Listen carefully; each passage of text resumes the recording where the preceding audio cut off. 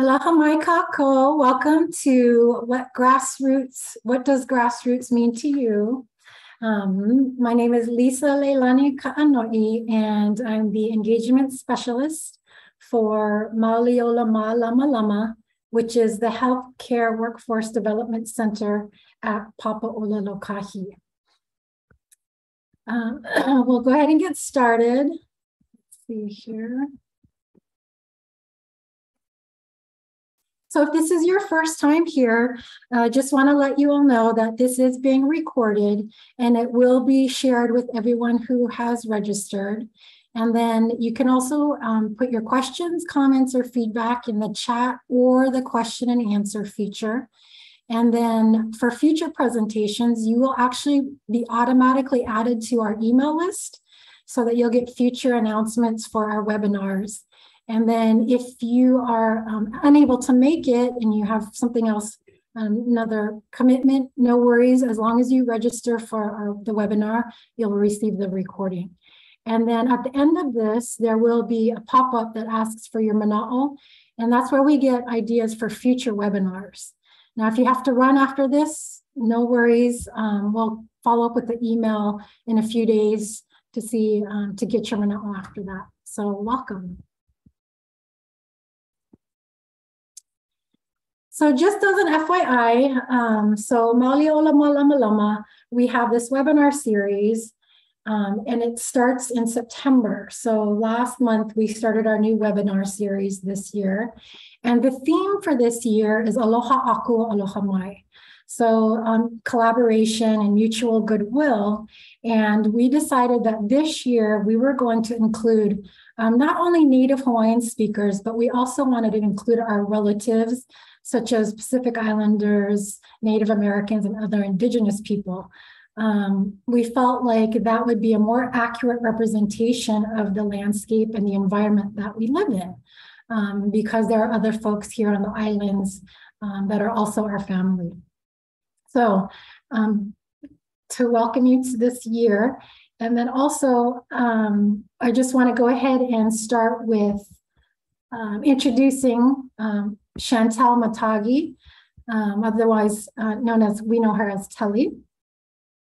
So her academic background, life experiences, and community connections have assisted, prepared, and guided her professional career and the work she has accomplished as a health equity educator and leader, and as an academic graduate and student at the Center for Pacific Island Studies at the University of Hawaii at Manoa.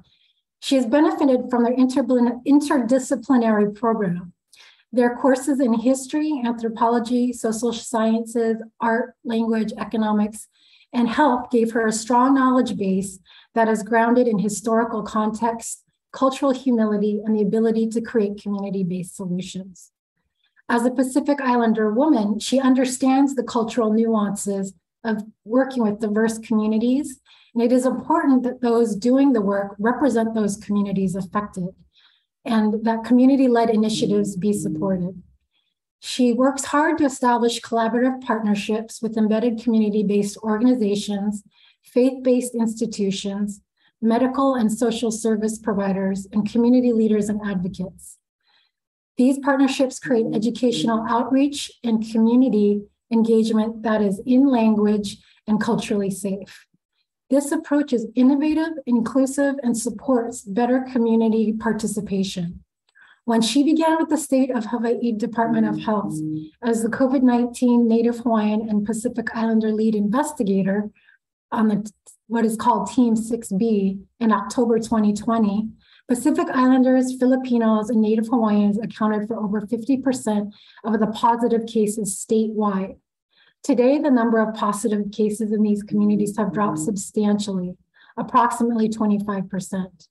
This is an impressive drop and one that could not have been accomplished without the efforts of Team 6B or the support of all those listed above. Under the supervision of Sarah Kimball, MD, PhD, the state epidemiologist and chief of Disease Outbreak and Control Division at DOH, DOH has documented and published the innovative practices she created with the support of all those listed above in addressing health equity and disparities. She is co-author of the Hawaii Department of Health report, COVID-19 in Hawaii, Addressing Health and Disparities, Addressing Health Equity in Diverse Populations, and a Morbidity and Mortality Weekly report titled Disaggregating Data to Measure Racial Disparities in COVID-19 Outcomes and Guide Community Response, Hawaii, March 1st, 2020 to February 28th, 2021.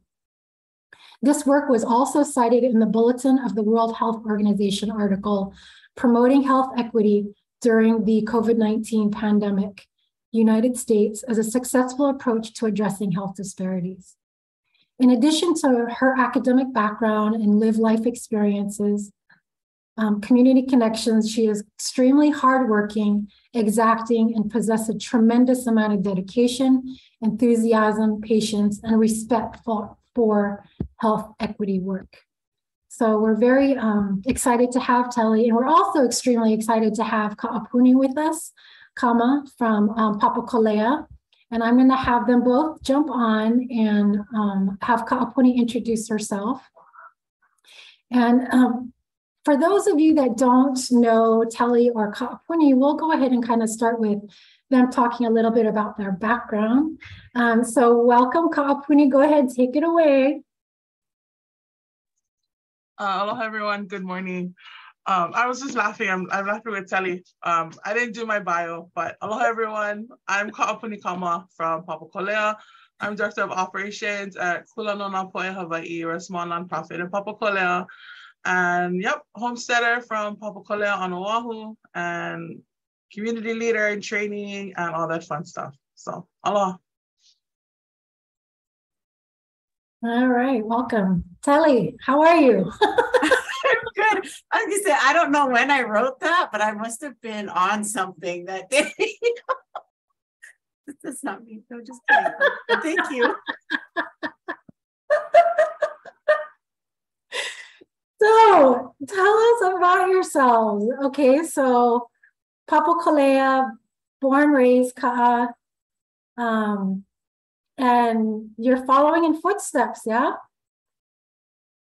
Yep. So my journey in community work starts with my grandmother. She was a community organizer and was one of the founders of our nonprofit here in Kula. We were founded in 1992. And my mama, Puni Keko'oha, was the community association president for years. So I've been kind of like dragged guinea pig through this community work life. But now I love it and I enjoy it. So now I'm stuck. So that's my fun story into community life. And Telly, what's your story? So my story is I am a single mom of a disabled, awesome young man who really threw me into the thick of public health. Because prior to that, while I had watched my Samoan grandparents and relatives kind of struggle with public health and getting access, I hadn't really experienced it personally, luckily. But as I began my journey with my child, I very quickly learned how difficult it is to receive services, to connect those services, the advocacy work that is required, and also like just the journey, the roughness of the journey. I mean, oftentimes we're led to believe as we're growing up, like public health insurance, it's easy, don't worry about it. It's there to support those community members who need it. But that's not true. The actual truth is it's difficult to get those services. You have to jump through hoops. You have to advocate for yourself and your child. And not only that, oftentimes you're dealing with systemic racism that unfortunately has created a system that oftentimes ignores or marginalizes the stresses of our communities, Native Hawaiians and Pacific Islanders in general. So it was baptism by fire, which then led me to go back to school. And once I was in school, in a previous life, I did a lot of financial work. And then once I went back to school, I took Pacific Island Studies, and all of a sudden, I was enlightened. I knew what I needed to do, and that was I needed to advocate for myself, my community, and for those who have a voice, but who oftentimes feel voiceless. And I have been privileged to be able to get an education and do that. And so I wanted to make sure that I was lifting my community up. And I oftentimes in Samoa, we have a proverb. Ole ala I le pule, sorry. Ole ala I le pule, ole tatua. So the pathway to leadership is through service. And so I have always known, and I hope I said that correctly. My apologies if I did not. My path has always been to serve my community. So this kind of just went hand in hand with it. And as I struggled, I knew there were others struggling just like me, and I wanted to help them. So long story short. Nice. And then, so let's get into it. Then what does Kaʻapuni, what does grassroots mean to you? Okay, so I'm going to be honest, right? So I had to Google that because I'm not used to that term grassroots. Yep, there you go. For me, I'm more used to the term community, right? And community-based, community-driven, which I think means kind of the same thing, right? It's the most organic group of people from a community on the ground level that is advocating for themselves and saying, this is what we need, and this is what's happening to us, and really identifying and driving what happens in our space into our communities, with our communities. And so that was, the term grassroots is different for me, but that to me is kind of the same, just, you know, at this level, it's the workers and it's the people who are doing the work, but also being directly affected, that are communicating our needs and how we would like to be served. So that was the easy definition for me. Mahalo. How about you, Telly? Well, I was born and raised in Utah around a bunch of farms. So I understood that grassroots from that perspective meant those who were on the ground, boots on the ground, doing the work, and then providing for others. So when I think about grassroots, what I think about is those community members who every day wake up, go to work, provide for their families, out there grinding away, and oftentimes are not seen. They're just part of the cogs, right? And we just assume that things are going to keep going because somebody out there is doing the work. And those are, to me, are really the grassroots. And then, of course, as I moved to Samoa and then to Hawaii, what I've understand and been able to incorporate is from my Pacific background. Again, this is about understanding that I'm a part of something larger than myself. I have a responsibility to me and to my family, but also to my extended family, to the community that I live in, and to the state that I'm a part of. And I think with that, that lends itself to grassroots because, again, that recognizes that even the granular, the smallest portion of the cog is an important piece, and that they need to be supported, and that their work needs to be amplified and acknowledged. So I hope that made sense. But that's what I think of when I think of grassroots. Mahalo. So I guess, you know, one of the questions would be like, you know, what are the unique challenges, of course, we have living in Hawaii, and also, you know, how do we get a seat at the table? How do we know when to get a seat, try to fight for a seat at the table, or how when we make our own table, you know?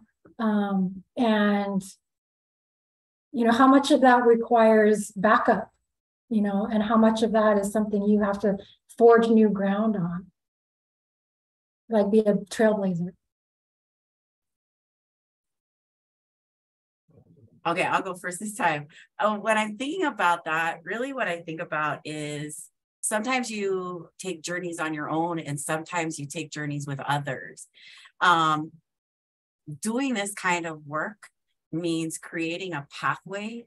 And I think as Pacific Islanders and Native Hawaiians, we have traditional or cultural pathways, but we need to find ways to incorporate those traditional or cultural pathways into Western systems.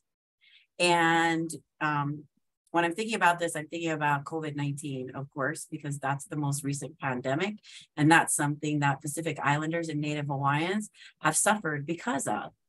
And we suffered mainly because normal public health strategies were not working. And they weren't working because they weren't inclusive of our language or our culture.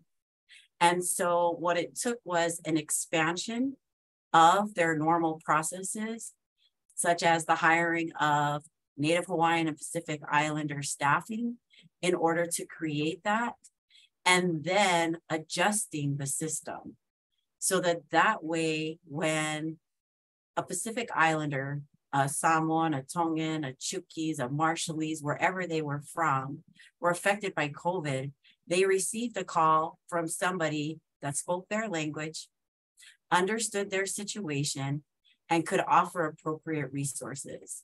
Because one of the things that we understand, especially as we watched our grandparents struggle to speak English, is that our communities have rote answers.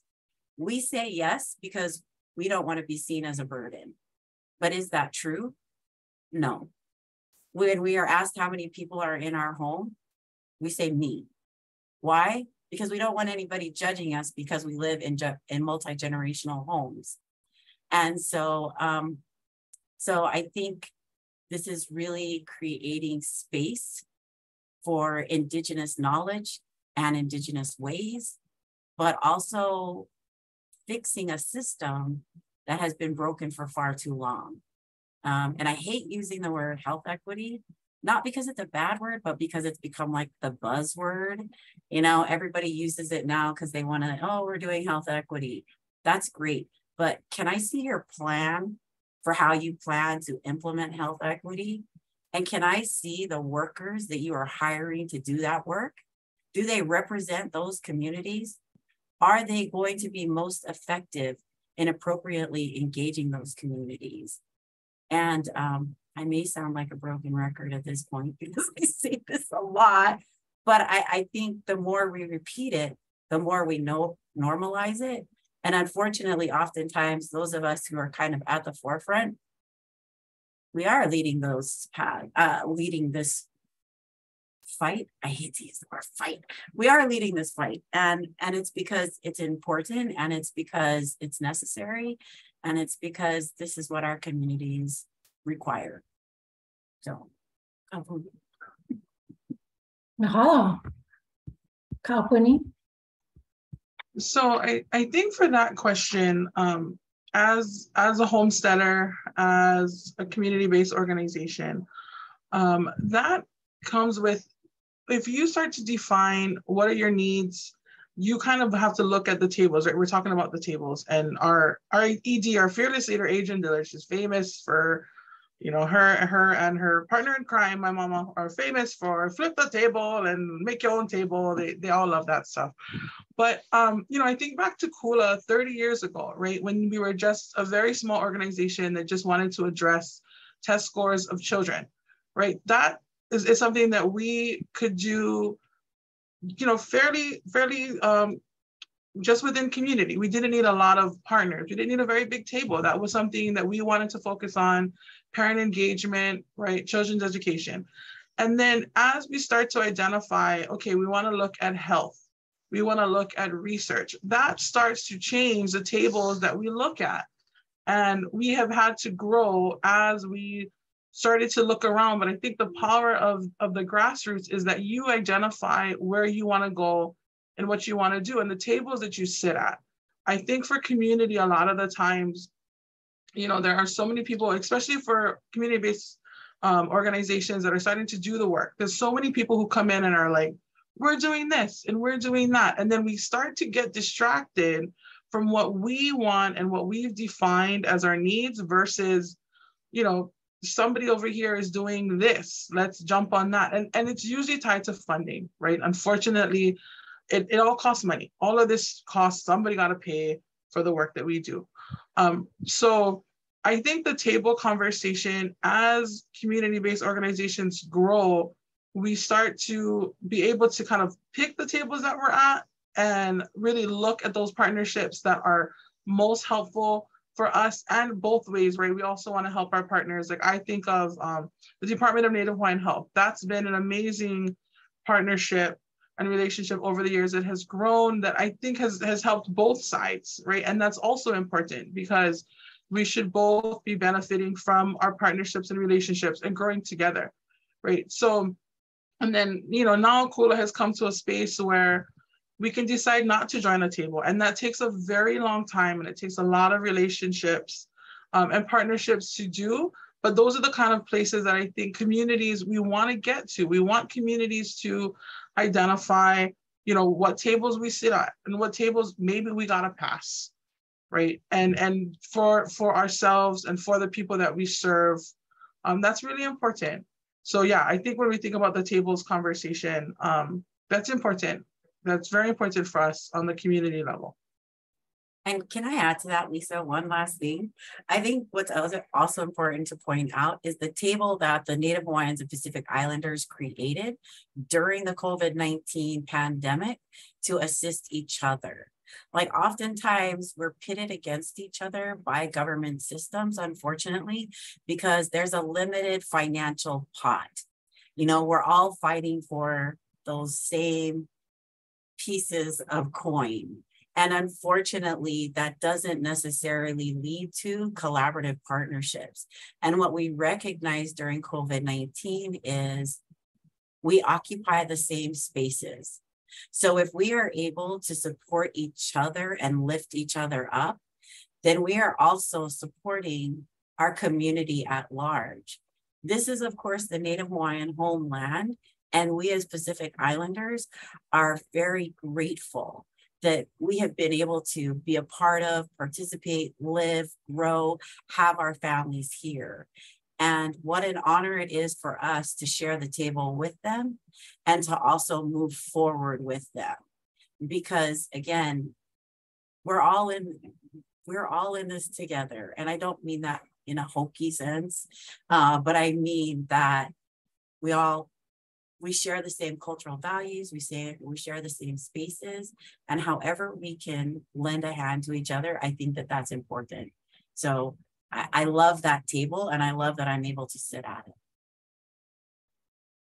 Oh, that wasn't hokey at all. I want to give you a hug now, make me cry. No, but I mean, it's true. And honestly, if I'm going to be honest, this is the reason why our department decided to go with the including Pacific Islanders, American Indians, Indigenous peoples, because the NHPI 3R response was so positive and so impactful. That was the first time we all had to we were forced to work together in the same spaces, and it worked, it succeeded.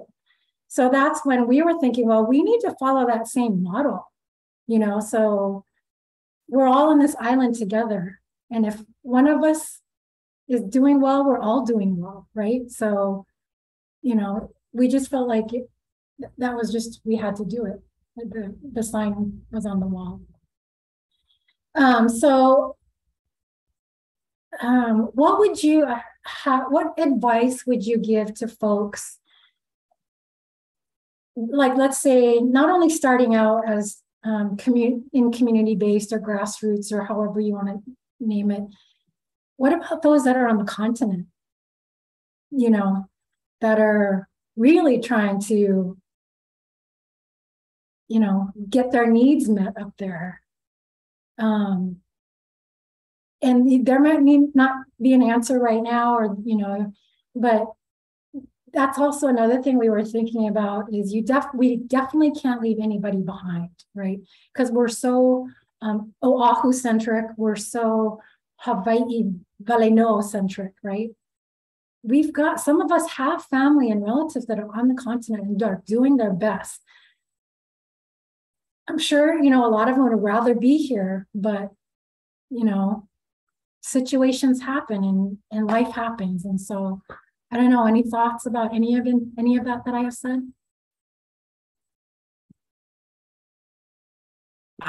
As someone who was raised on the continent until I was 12 years old, and a large portion of my family still resides there, I have noticed that this cultural exchange of reciprocity and also the revitalization of the desire, and I hate to use again the word revitalization, but the desire to learn native languages and our cultures is super important.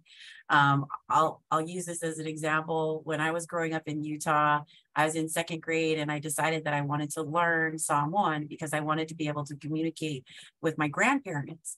It was back in the 70s when this was happening. And so race relations were not the greatest. And there was this idea that in order to assimilate, that needed to mean that you let go of all that was different. And so for me, I was told it wasn't appropriate to teach me Samoan because it wasn't a language that was that would bring something to the table. And so I think it's important that we support those on the continent in recognizing the wealth that is associated with who they are and where they come from, and in creating outreaches, schools that teach language, that teach culture, and that ground them in that. Because while we understand that there may be financial, personal, whatever reasons that have taken them far away from home, that doesn't mean that home has left them. And that doesn't mean that that part of their identity is not important. I have seen far too many people who have struggled with their cultural identity and have not been able to find peace until they reconnected with that. Why? Because that's who they are. So while I didn't speak the language and I wasn't taught it because somebody on the continent said it wasn't worthy of being taught to me, I later realized that that was important because it gave me direction. And it helped me to understand where I was going and how I could move forward positively. So I hope that made sense. Kaʻapuni, your thoughts? Add to it. Well, I don't have a lot of mainland experience, but I think for me, the ohana on the mainland, I only know family that were in Hawaii originally that had to move.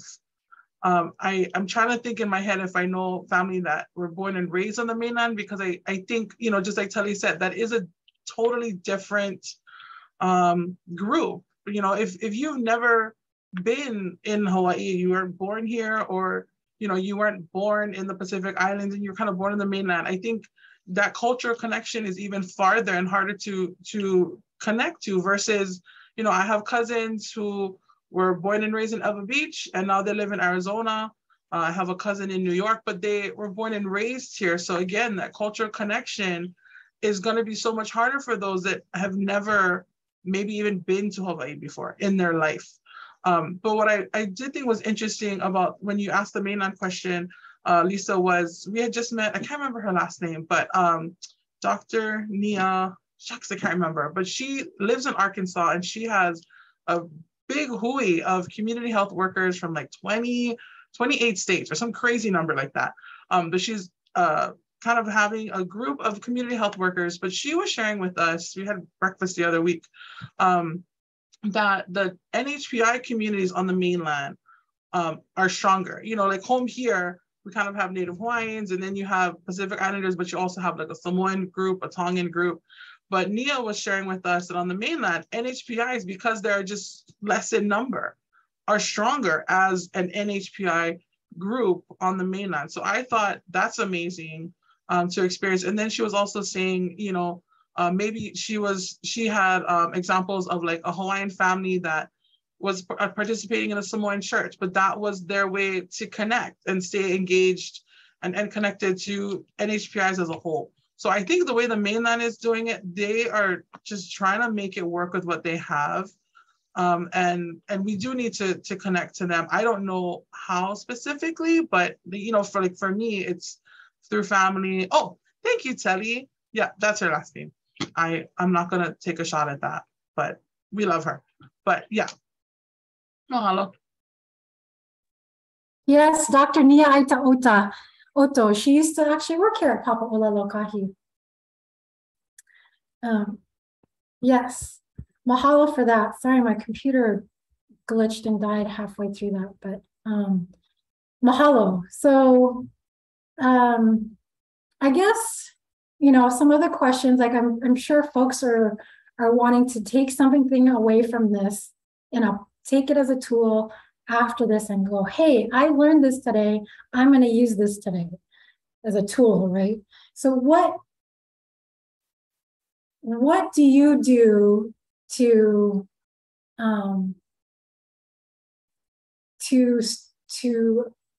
effectuate change so that it eventually becomes policy? It actually becomes something that gets embedded into our system. Like what,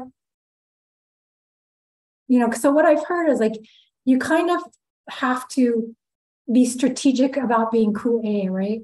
You can't just like ku'e everything, right? Otherwise, no one's going to want to listen to us, right? And so how do you use that strategy and make it something that can become policy?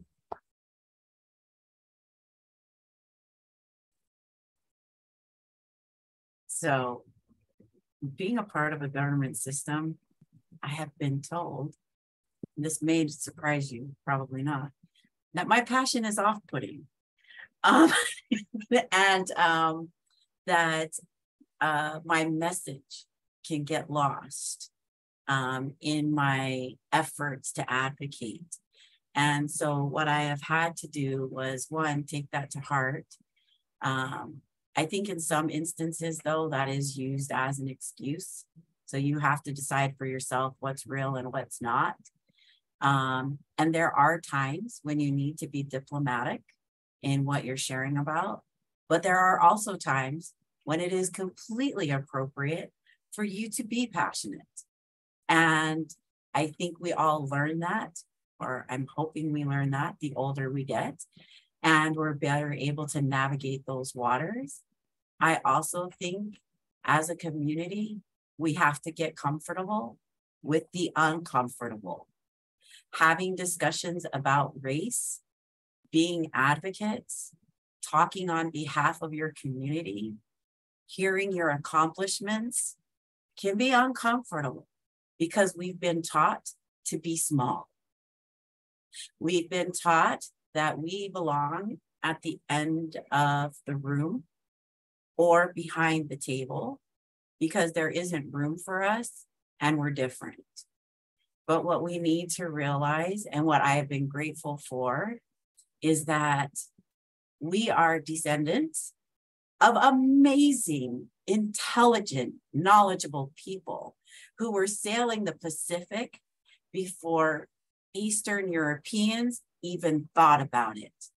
And we populated the Pacific much like others populated Eastern European countries. And so we need to be proud of that, and we need to recognize that. That's also why I struggle with the term Indigenous knowledge, because we are prioritizing and putting a hierarchy to whose knowledge is above who else's knowledge. Knowledge is knowledge. If I know something, then I know something.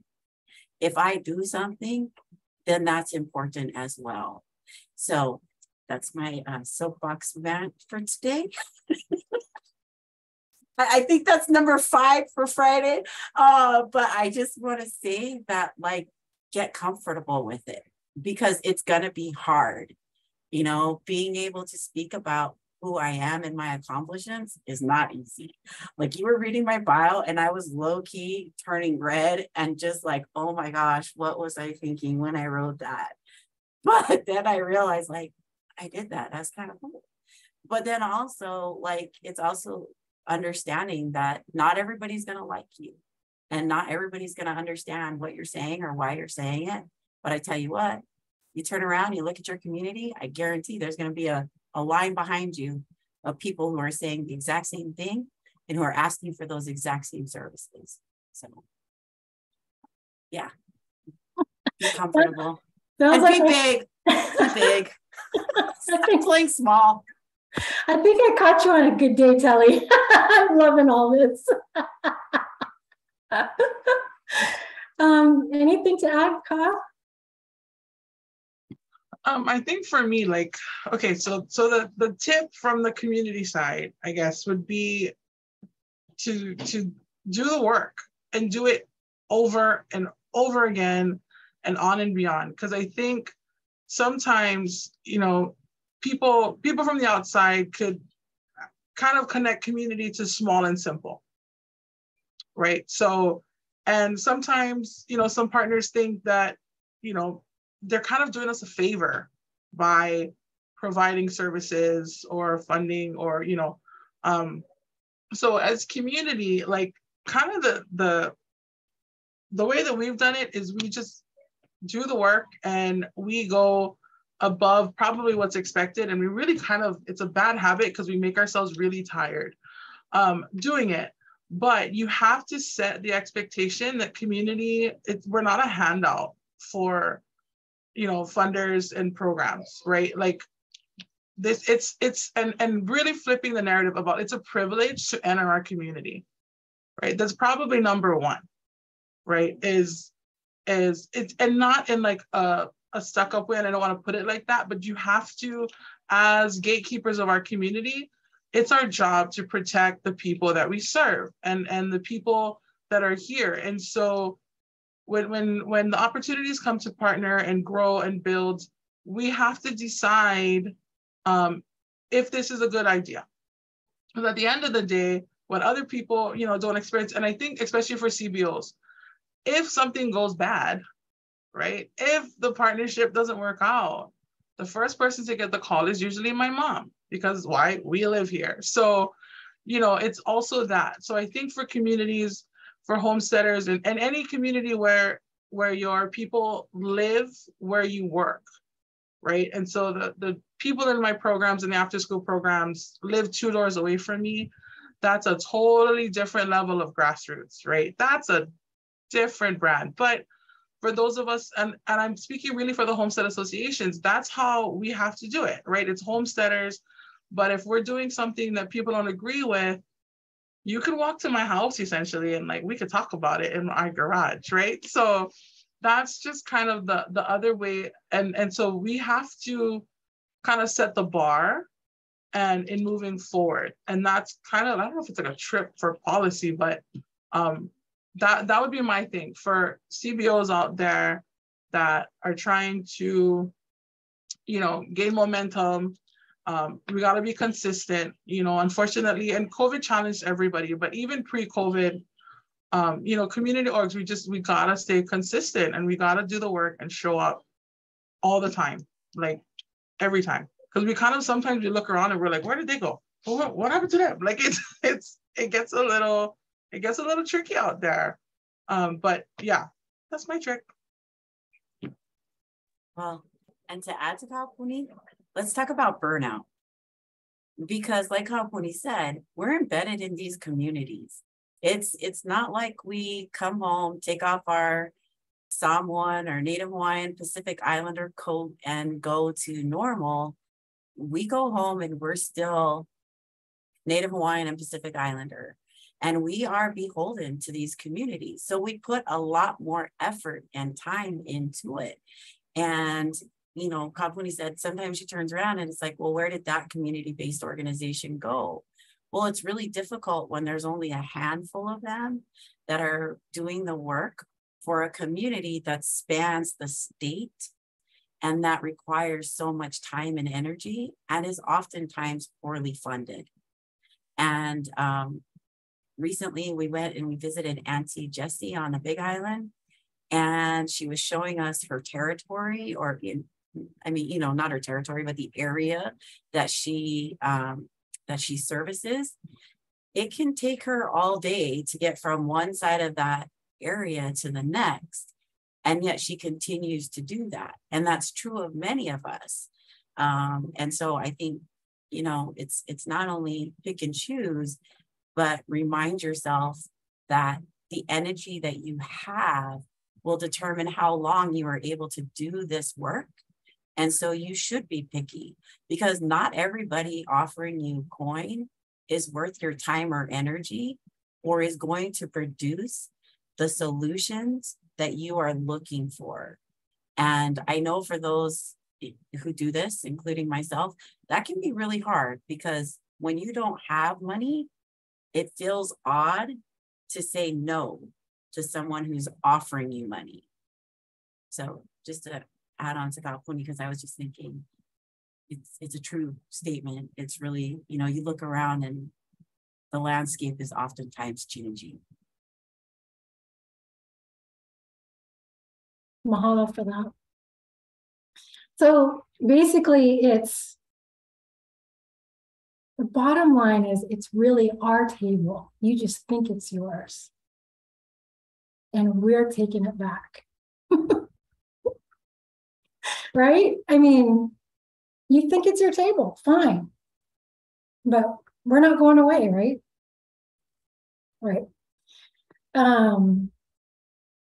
So I guess it's, instead of being apologetic for our existence and being like, thank you for this handout, right?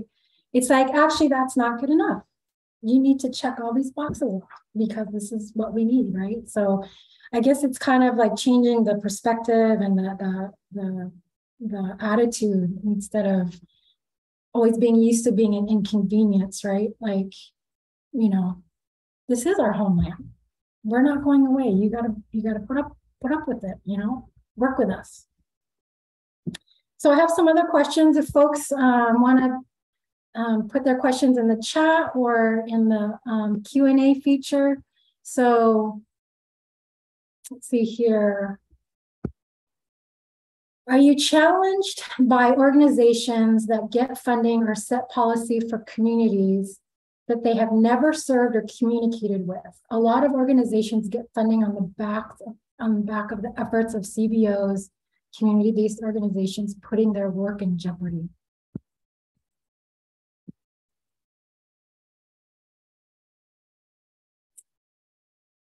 Well, that's a loaded question. So there was a recent article that talked about community health, or health equity tourist. And basically what it talked about was non-native Indigenous people coming in to Indigenous native spaces, doing work, not being collaborative, taking credit for that work, and then advancing their careers because of it. This is nothing new. We have seen this since the beginning of contact with foreigners within the Pacific. And so I think this is where, again, Kaʻapuni is talking about gatekeeping. And I know oftentimes that is associated with like, oh no, nobody should do that. But this is where we need to be protective of those things that we consider to be near and dear. And I also think that it is completely appropriate for those of us from these communities to call it out. Oftentimes we sit quietly because we think, or we've been taught that, well, some work is better than no work, and at least they're amplifying our struggles. Are they though? Or are they benefiting from it? And have they presented your struggles in a narrative that is true to what is happening to you? Or have those struggles been funneled through a lens that no longer represents you or your community? And I think those are important questions. And I think also, again, this goes back to get comfortable with being uncomfortable. I know we've been trained that there are people who are smarter than us and they don't look like us, and therefore we should just nod our head quietly and say, yes, yes, thank you so much. But no, I am just as smart and just as able as you are, and I don't need anyone translating what I have said. What I need is for appropriate assistance to be given, supported, and when the work is already being done, please don't take credit for that which you have not done or are not a part of. For academics, we call that plagiarism, and you get kicked out of school and blacklisted for that. In the real world, unfortunately, we don't have that type of stuff, but we do need to call it out, and we need to take ownership of what's ours. That's my thoughts.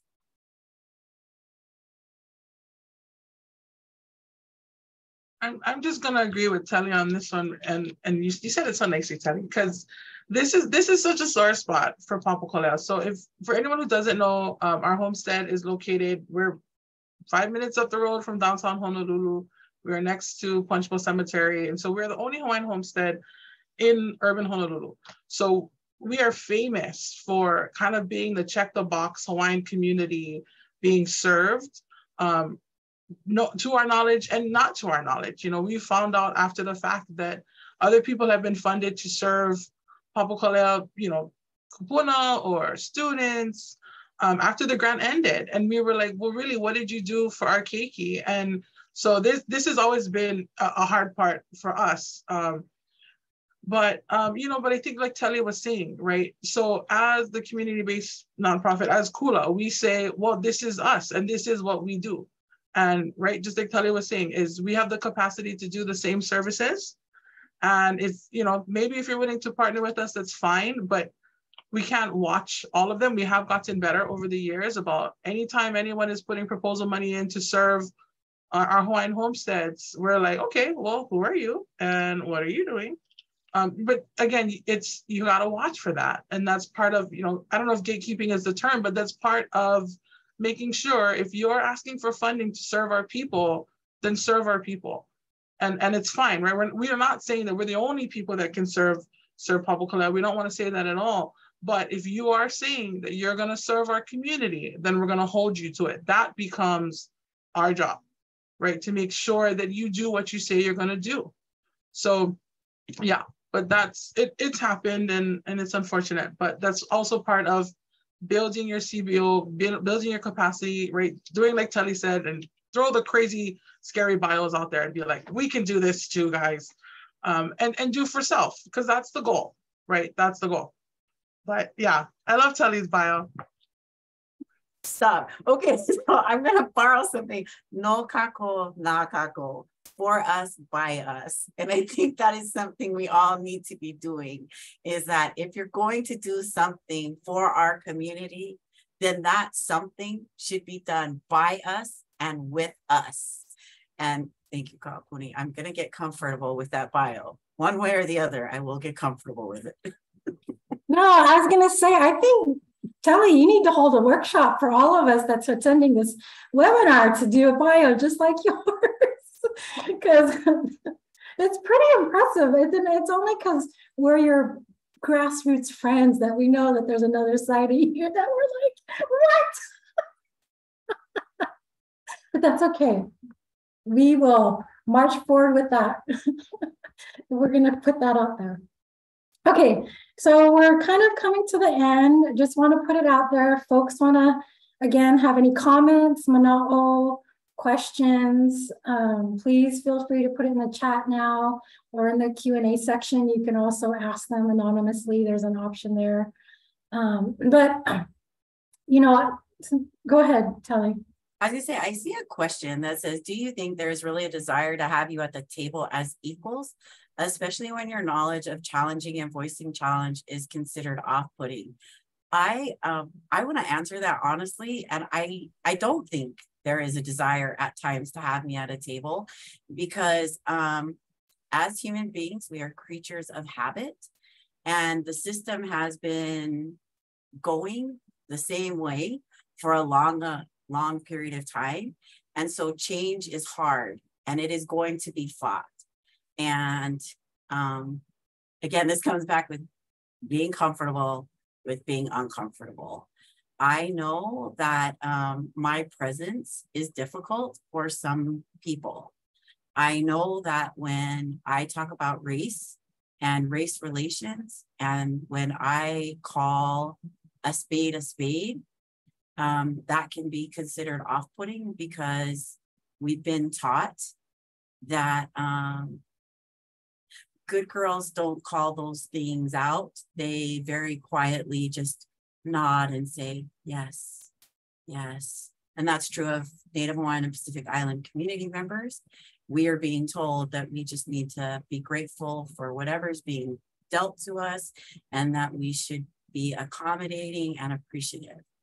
And how dare we ask that it be in language, culturally appropriate, and engaging. I think the best example I can use for that is during vaccines, we had certain providers who would go out into Native Hawaiian and Pacific Islander communities. They would not engage with the community. They would pop up a tent and they would be there for 8 hours and they would have very little community participation, if any. And then after that, they would say, well, we were there and the community didn't want our services. They didn't show up. And then when we would ask, well, what did you do to engage the community? Did you talk to leaders or community-based organizations? Did you collaborate? Did you ask if the time that you were there was acceptable to the community? And oftentimes, almost 100% of the time, the answer was no. We just knew that they had a need and we wanted to address it. And we thought that we knew better than that community, so we just showed up. Would you show up if you saw a medical provider standing on the side of the road and you didn't see anyone that you knew or recognized? Our communities have a history of being mistreated, sadly, by government agencies and Western medicine. Recognizing that historical context then gives you guidance on how to actually engage, communicate, and set up outreach that will be well received. So, do they like having me at the table? No. Am I gonna get up and walk away from the table? No. Are they gonna have to get comfortable with being uncomfortable with me there? Yes. So that's my answer to that. And thank you for that question. So Sorry, do you have, no, go ahead. I was just gonna say, Kaʻapuni, did you wanna say something? Well, just to add to Telly and you know, for us and definitely our leaders, our executive director and associate director, you know, if you're on a table, you have to remember who you're representing, right? So, you know, if you know Adrienne Dillard, she has like facial expressions that are really special, and she'll like let you know if she thinks that you're crazy. But for them, they walk into these tables and into these spaces, like Telly is saying, that it's uncomfortable, but you have to be empowered by the communities and the kupuna that you represent, right? So you have to go into these spaces that can become uncomfortable. And we know that other people on the table may not be excited to see us and have us engage, but we're not here to make them comfortable. We're here to advocate for the kupuna and the communities that we serve. And it is a tricky space, but I think, you know, if anyone's out there and you start to feel that, you just have to remember to be empowered by your community and the people that are going to benefit by your presence in these uncomfortable situations. So I'm not sure if the person who asked that is starting to feel those vibes, but yeah, you just have to be grounded, right, when you enter these spaces, and just remember why we're here, guys. Like, that's always helpful. Mahalo. So I know we're about coming to a close, and I do see some questions. We'll try to see if we can get them answered in the follow-up email. And then you can always email us after. But I did want to kind of end like on a positive note. Not that it has all been negative, but you know, end on like if there was one thing someone had to walk away today from this webinar, what would it be? Or what advice would you give to someone to keep moving forward?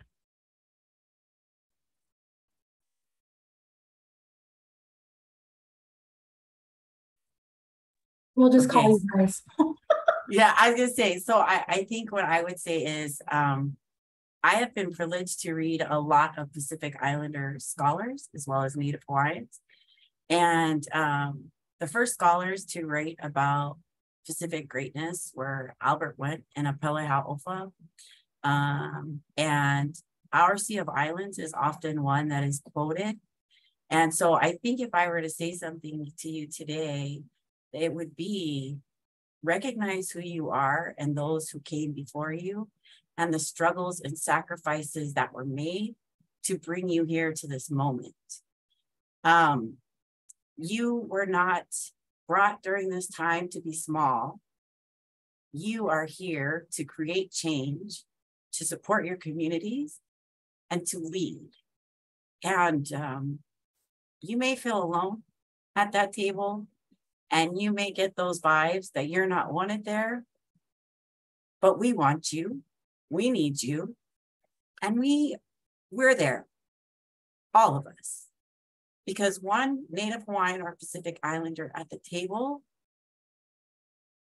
creates more seats for every single one of us. So, sorry, I just, I think back to how special reading those things were to me, because I was raised on the continent where we were told that Pacific Islanders got into canoes, went fishing with all their supplies, got lost during a storm, and then landed somewhere else, and that's how we populated the Pacific. But what I know today is that's not true. We went with intent. We were educated, knowledgeable, and we survived and thrived. And when foreigners entered our waters, we were not simply sitting around in darkness, waiting to be saved. We had thriving communities that did not need their assistance. They needed ours. So don't forget that. And that's what I would say to you. So, Kaʻapuni? I think probably my ask would be do the work, and like Telly was saying, connect to the net, right? None of us are doing this alone. Kula is a small nonprofit in Papakolea on Oahu, but look around and you gotta connect, right? I think a lot of what we haven't been able to do historically is that, you know, we were kind of very siloed, and you do this, and well, you just do this, and you just do this. And COVID especially created an opportunity where we had to rely on one another.